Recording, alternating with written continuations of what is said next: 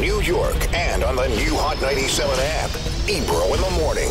Ebro in the morning, we're talking about evil people. All varieties. We covered it from, what's the guy's name who's going to jail? Craig Carton. Craig Carton. Started there, and we ended up on some lady in Zambia in Africa who's been switching people's babies at birth for fun for how many years? 12 years. And she decided she wanted to confess now that she's dying of cancer. 5,000 babies have been switched. I don't know. Under her watch. I don't know if the code at the pearly gates will work for you, lady, even if you confess now. No, I know. You've known. Like, I'm not one of those people that's like, oh, just admit you've been doing bad and it's all good. No. You admit that you've been doing... No. If you admit you've been doing bad on your deathbed, what the hell does that do for anyone? How about after you did it the first time and you're like, yo, this is a bad thing I just did, but I need to stop. Kept doing it. She don't want to get in trouble. And there's levels. There's levels. Like, how does your brain function when you think you're going to switch people's babies at birth? Like, And how does that... fun. What? Fun. Well, for any reason. And broke up several married couples because the child didn't look like them. The only father got reason a test. baby gets switched at birth is mistake. Oops. No, I it's put on one purpose. down and it's the only thing I want to hear. Other than that, everything else is... There's no part of my brain that can understand why this would be something you'd want to... Wow. There's no part of my brain. People are really... People are evil. That's why I said we're in here talking about evil people. 5. Evil people. And you're telling me this guy, Craig Carton, got on the air with y'all at ESPN yesterday and wanted to talk about his sexual abuse and things that happened to him as a child. Yes. But not talk about the fact that he knows that he was stealing from people. Knowingly stealing from people, lying and act like he was a representative of the Barclays Center, lying, writing emails like he was the head of the Barclays Center to people to get money from them and to take advantage of people. So crazy. For So years. crazy. Well, no, that wasn't for that long. Maybe a year or two.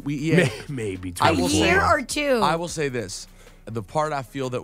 I thought it was a really good interview. The part I think we failed on a bit was that we let him get... Because his addiction is fascinating, you know what I'm saying? Because the gambling addiction is fascinating, how bad it got.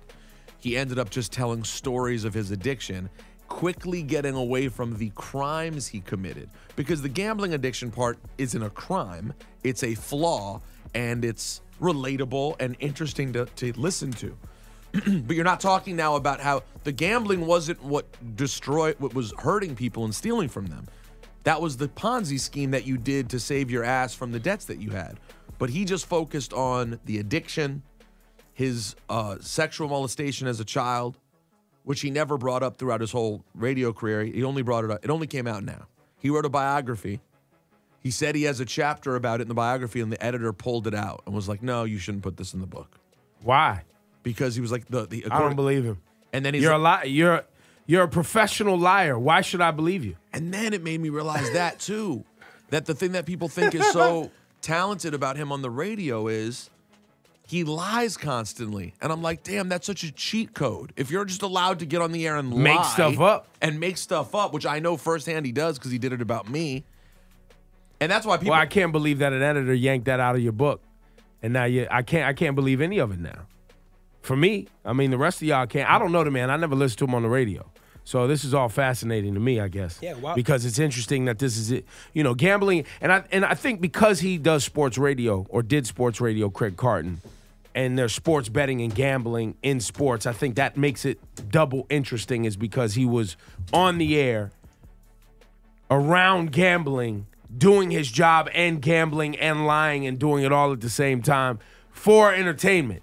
So people are enthralled by this. Well, layers of it. Yeah, there's super layers to it. His gambling addiction, his thing was blackjack. That's what he did, like nonstop was blackjack.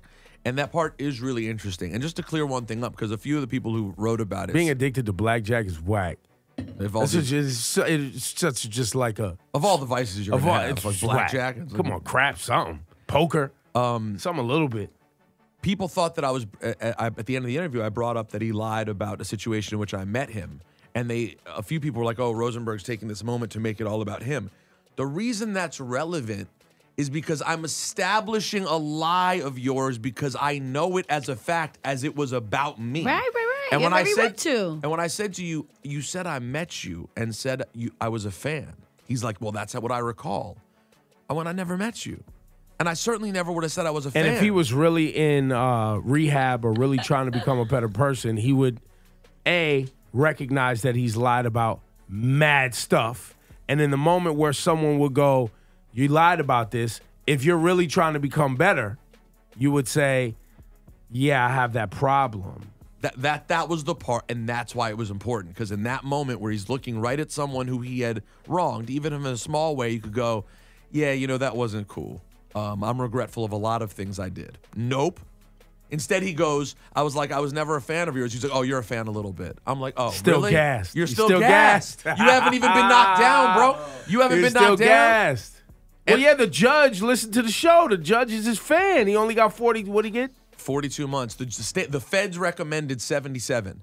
I don't know how often the judge goes against what the feds recommend. But the judge was one of his listeners. Yes. She said that. She said, one day I'll hear you on the air again. She said that.